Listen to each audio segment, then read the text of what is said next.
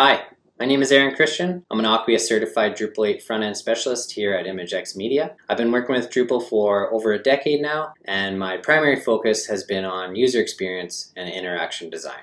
Hi, my name is Mahmoud Zayed. I'm Aqua certified Drupal 8 Grandmaster. I am working here at ImageX Media. I have 16 years experience in the technical field, 12 of them on Drupal. What if graphic user interface was never invented? Imagine a world where we are still working with terminals and directories. Not very appealing. Mainstream use of personal computers only happened after young Steve Jobs met with Xerox and saw the Alto project, which supported GUI and 3-button mouse and has eventually resulted in the Macintosh release. Recently, people discovered the need for creating and visualizing dynamic content with minimal to no technical knowledge. Since Layout Builder became a part of Drupal 8, it became easier for content editors and site builders to create a visual layout for displaying content. Users were able to customize how content appears on a page.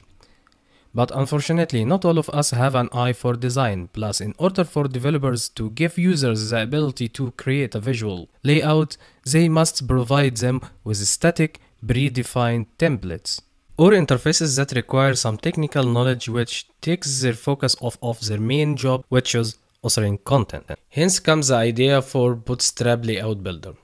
It gives the developers the flexibility to integrate with any front-end framework like Bootstrap, and it enables him or her to maintain brand integrity by defining the brand style guidelines.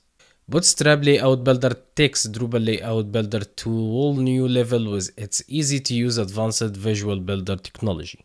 Getting started with the Bootstrap Layout Builder is easy. You can just require it like you would any other module via Composer. You can also visit our project page where you'll find the requirements, features, and installation instructions to get you up and running quickly.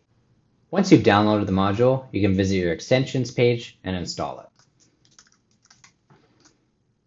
Congratulations, you've just installed the Bootstrap Layout Builder module. Next, we need to head on over to one of our content types and manage the display.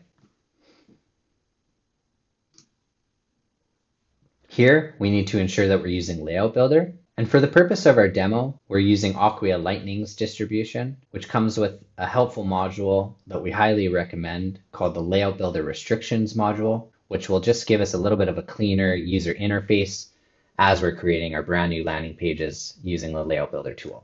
So from here, you can click on the layouts available for sections. This is going to give us all of the defined layouts available to us on the front end. So we're going to want to uncheck the top 4, these are our defaults, and we're going to want to scroll down a little bit, and you'll see our brand new Bootstrap Layout Builder enabled layouts. And just for this purpose, we will enable columns 1 through 4. When you're done with that, you can hit save, and now we can start creating our brand new landing pages. In the current version, you can configure the breakpoints base class, which you have default values for mobile, tablet, and desktop. Or you can add a custom breakpoint if needed. You have the option to prioritize them based on your preference. You can also define various layouts which come with out-of-the-box support for Bootstrap 12 columns-based grid. Each layout has its own pre-configured options that define the columns width and can be limited to a breakpoint for a very flexible template creation. You can as well define the style guidelines, colors, and more options will come in the next releases. So I want to get you guys excited about using the Bootstrap Layout Builder module. I created a simple demo landing page in about a half hour that I really think showcases the power of it. First, I configured a 1-column full width section, and using our Bootstrap Layout Builder module, I was able to upload a local background video. Next, I configured a 3-column contain section where I placed 3 custom blocks, followed by a 2-column section, and finally we have another 2-column section where we just swap the arrangement of the image and the text. Now, because we defined our base class and our column classes through the back end of our module, each of our sections will pick up those classes inside the DOM structure.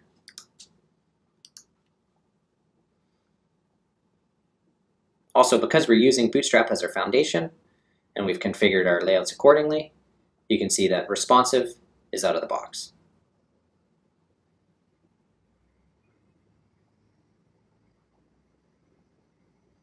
Great. Now let's take a look at how we configure this. Clicking on the Add Section button will reveal our layouts, where you can then define the columns and configure its settings. Let's take a look at what a 2-column bootstrap configuration looks like. Here you're presented with a brand new Bootstrap Layout Builder interface. We've grouped our options under the following tabs: Layout, Style, and Settings. Inside of the Layout tab, you can see we have the option to add a container, which gives us the flexibility of contained and uncontained content.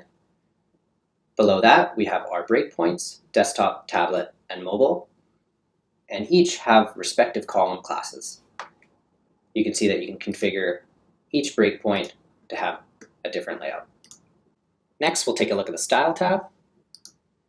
Here you can give your section a background color from predefined options created on the back end of the module, or you can use Drupal Core's Media module to upload a background image or background video.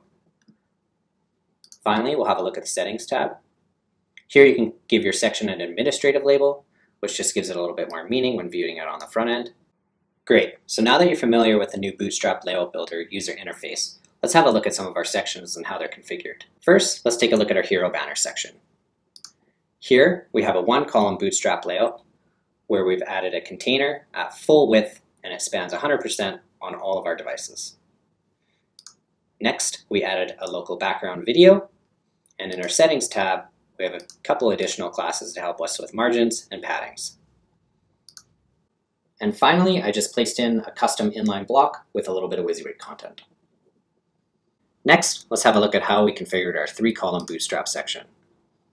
Here we added a container. We set its layout option to be boxed or contained. On desktop and on tablet, we want 3 equal columns. And then on mobile devices, we want each of our columns to span 100% of our device width and stack natively.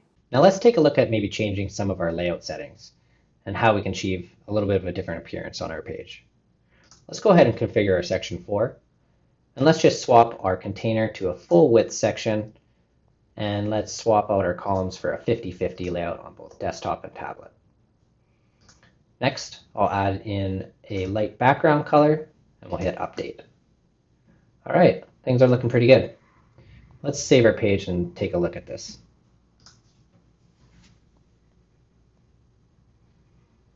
Okay, so you can see that we have a full width band here with a large hero image on the left and some vertically centered text on the right. Now let's take a look at swapping out that background video on our hero banner.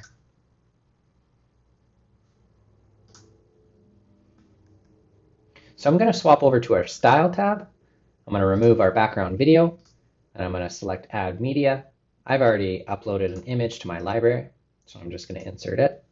And as soon as I hit the update button, you should see that reflected in your layout. Now, pretty cool stuff that we have happening here. We can also swap out our background image for a background color. Again, these are defined in the back end. Hit update, and voila! Look at that. We never needed to touch a template or add any CSS. In a future release, and we're going to move it into more of a visual builder style, where you'll be able to see a representation of the paddings and the margins applied to each section. Some of our planned roadmap items include features such as spacing, text color, background position. We're also going to take a look at adding an effects tab where you can do things like animate on scroll effects as well as parallax backgrounds. The module supports Bootstrap 3, 4, and ready for version 5. It can also support any other framework. In next releases, we are going to support configuring more styling options and improve the interface. Well, that's it. Thanks a lot for watching our presentation today. We hope you guys enjoyed learning about how to configure the brand new Bootstrap Layout Builder module, as well as the guided demonstration portion where I took you through how to recreate that landing page. If you guys have any issues or features you'd like to see in our module, you can always contribute back or submit an issue through the project page. And of course, for any of your guys' custom Drupal development needs, you can reach out to us here at ImageX Media by email at hello@imagexmedia.com. That's it. Bye for now. Thank you. Bye.